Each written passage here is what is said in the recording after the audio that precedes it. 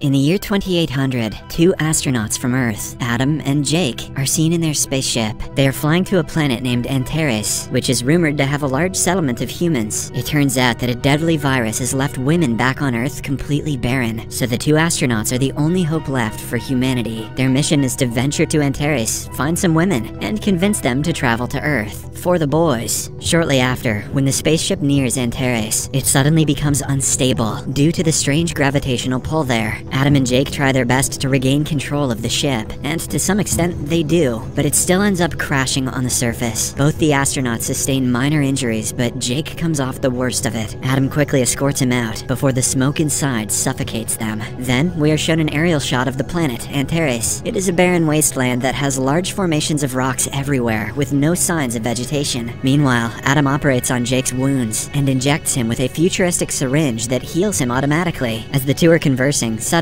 a dog's barking is heard. Up until now, they had believed that life on the planet was just a rumor, but with the bark, they get renewed motivation, and Adam starts following the sound. After a bit of wandering around, he comes across a primitive-looking boy, clutching his dog with a worried look. Adam tries to get near him, but the scared boy says the snakeheads are near, and runs away. Unfortunately, just after a few minutes, he is captured by the snakeheads, who appear to actually be women clad in primitive military costumes. They quickly knock the little boy out and take him into custody, while his dog runs away. On the other hand, Adam is inspecting the strange place when a massive earthquake rocks him. Scared, he immediately calls Jake via his high-tech watch and asks him to take a geoscan of the area. Following this, Adam ventures further deep into the land until he comes across a large temple. He covertly sneaks inside and is taken aback to witness a large number of women there. It turns out that on this planet, women rule everything, while men are forced to become slaves, and a few of them are used to procreate. Inside the temple, the women appear to be chanting some prayers for their serpent lord. Here, we get to know that the religious women belong to a cult, which is led by the fearless Taxan. Right then, the serpent lord also appears from the ground, which is a gigantic cobra. We are then introduced to the queen of planet Antares, Sumuru, who seems to be less than impressed by the cult's work. Meanwhile, the little boy from earlier is brought to the room. As Adam watches with shock and horror, Taxan reveals that the boy is about to be sacrificed to the Serpent Lord. Hearing this, the boy's sister Dove, who happens to be one of the Queen's soldiers, starts fighting with Taxan's cult members. Here it is revealed that the women inside the temple are divided into two factions, one that works for Taxan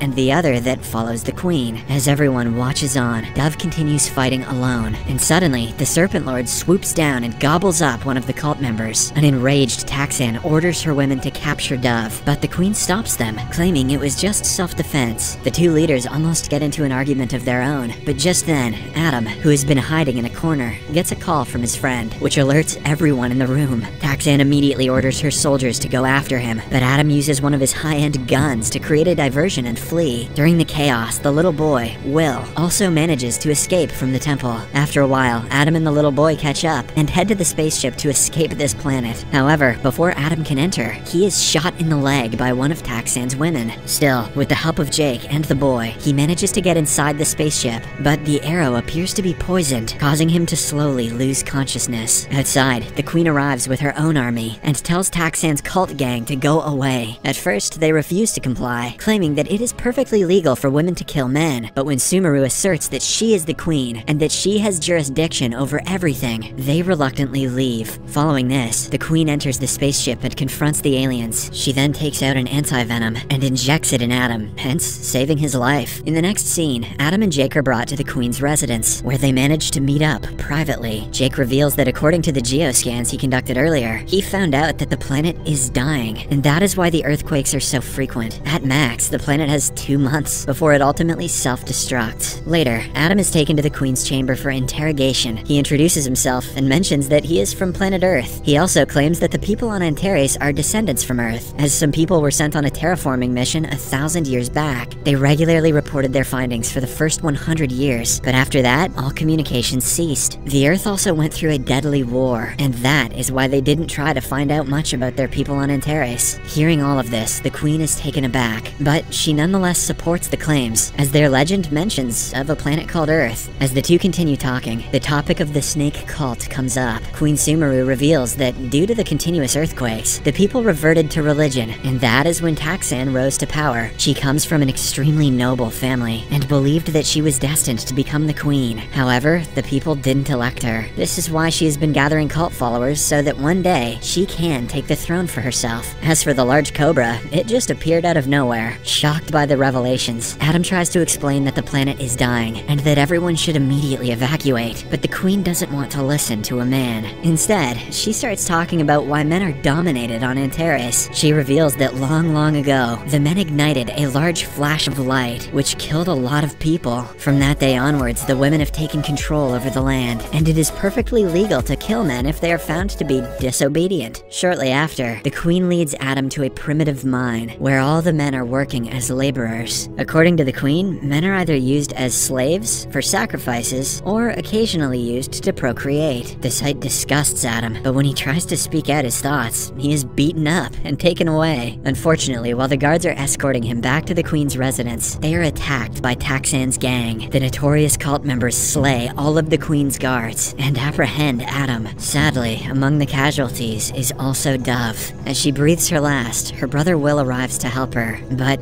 it is too late. Meanwhile, Adam is brought to Taxan's chambers, where the Serpent Queen asks him to join their cause. She even kisses him passionately to seduce him into their team. However, Adam, being the wise guy that he is, refuses straight away. "I'm an astronaut, lady, not a simp." This causes an altercation between the two, but before Adam can get hurt, the Queen, Jake, and Will, disguised as guards, come to his rescue. Taxan tries to fight back, but the Queen knocks her out with a single punch before leaving. On their way out through the tunnels, the astronauts discuss the state of the planet, and Jake reveals that they have less time than he had guessed earlier. According to his recent calculations, Antares may blow up in a matter of days. The Queen overhears their conversation and brings out her locket, which has a special kind of element in it. It turns out that the element is extracted from a place called the Burn Zone, which is the same spot that the spaceship from Earth landed 1,000 years ago. Hearing this, the astronauts get excited, because if they can somehow reach the place and restart the ship, they can head back to Earth. The Queen also agrees to help them, and together, they start marching towards the Burn Zone. Along the way, they evade several of Taxan's goons, and also manage to free some men who were locked up as slaves. Once they finally reach outside, Queen Sumuru tells the astronauts that they still have to travel several kilometers, as the Burn Zone is located behind a large hill. Despite the challenges, and the Serpent Group hot on their tails, Jake and Adam decide to continue their journey. Shortly after, Adam tries convincing the Queen to come along with them, mentioning that it's much safer up there on Earth. However, she politely declines, asserting that she doesn't rule the people, but serves them, which I guess means that she should let them all die. Just then, a massive earthquake hits, which causes the group to tumble down. With this, Jake deduces that the planet's impending doom is nearing. After a while, the group comes across the skeletal remains of a man, and when Jake examines it, he learns that the man died some 900 years ago, the same year that humans came to Antares. On further inspection, he also finds out that there was a solar blast in the area, and that is why most of the men perished. Hearing this, the Queen realizes that it was the same flash of light that their ancestors witnessed centuries ago. Since the light was caused by natural causes, the men were innocent after all. Hence, all these years, their religion, which stated that men are dangerous and evil, was built upon a lie. The revelation devastates the Queen, but the boys tell her to keep moving, as they don't have much time left. In the next scene, the group finally arrives outside the Burn Zone, which appears to be a huge space dome. Jake and little Will try to restart the engine from the control room, while Adam and the Queen head to another room to engineer the controls from there. After a lot of struggle, the astronauts manage to reignite the engine, but unfortunately, Taxan and her goons also show up.